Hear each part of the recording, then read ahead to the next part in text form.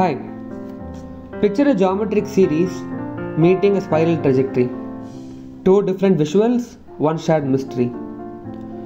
Today, let's understand how geometry's intuition helps us unravel the mysterious world of complex numbers and provides intuition to navigate the world.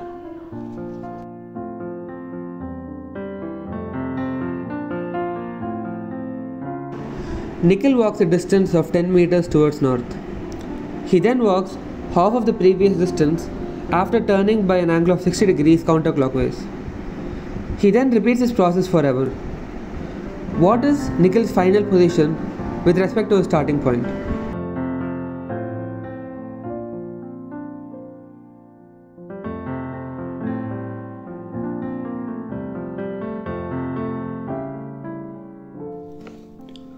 Let's start with the geometric solution to the question. We solve the question in a general way by taking the common ratio to be r and the angle rotated to be theta.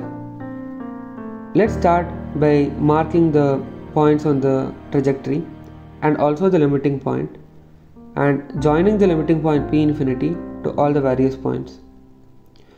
Now let's scale this by a factor of r, rotate it by an angle of theta and shift it so that p0 dash coincides with p1.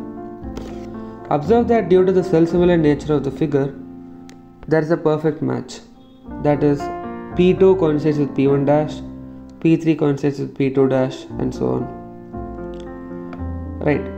Now let's start marking various distances on the figure. We have p0 p infinity equals d, p1 p infinity equals dr, and p0 p1 to be a. Observe that p infinity and p infinity dash, the limiting points of the two figures, coincide with each other. Also, observe that the ith point of the original figure will be equal to the I minus 1 point, or the ith point of the new figure will be the I plus 1 point of the old figure. Also, combining these two, we get pi plus 1 p infinity equals pi dash p infinity dash. What is pi dash p infinity dash? It is simply r times pi p infinity due to the way in which we have scaled the figure. Comparing the third and fourth equation, we get pi plus 1 p infinity equals r times pi p infinity, and thus we get pi p infinity to form a geometric series with initial term d, which is p naught p infinity, and common ratio r, which is given in the question. Let's move on to some angles. We emphasize on the similarity once again of the various triangles. For example, p infinity p naught p1 is similar to p infinity p1 p2. Observe that the angle theta will also be equal to p0 p infinity p1 due to the exterior angle triangle property in the triangle p0 p infinity p1. Right. Now let's apply sine rule on the triangle. We get alpha equals tan inverse of r sin theta by 1 minus r cos theta from this. We also have another side to the sine rule, which is by comparing the angles p infinity and p naught. Applying this, we get the other equation, which is sin alpha by dr equals sin theta by a, which gives d in terms of alpha and theta. Right. Now we have alpha in terms of theta and r, which are known, and d in terms of alpha, theta and r, which are also known, and a, which is known. So plugging in the values of a, theta and r, we get the value of the final location to be 11.55 meters from the starting point at an angle of 30 degrees left of north. This concludes the geometric approach. Let's move on to the complex number approach. Okay. Let the position of Nikhil after n steps be p of n and the displacement at the end step be d of n. The initial position in the Argand plane will be 0. The first displacement will be 10.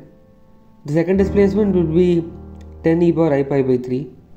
And summing up all these pi by 3 displacements, the nth displacement will be e power I n minus 1 pi by 3 times d of n minus 1 by 2.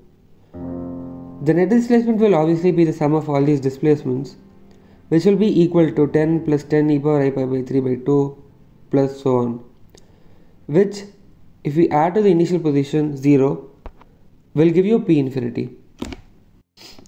Let's take a closer look at this sum. We have this infinite gp, which we can apply the formula for a by 1 minus l, that is, and simplifying this we get the value of z.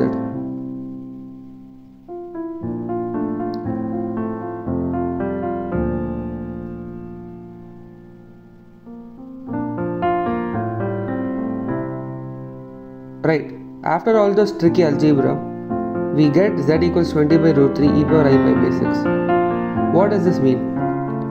This essentially means that Nikhil is at a distance of 20 by root 3, 11.55 meters from the starting point, at an angle of 30 degrees left of north. This agrees with our previous solution and concludes the problem. One final thought. It's interesting to see how the final position of Nikhil changes as we change the ratio of the successive displacement he moves by. In some cases, Nikhil's motion might be periodic, or Nikhil might even spiral off into infinity. This coincides with the notion of convergence of a complex geometric series.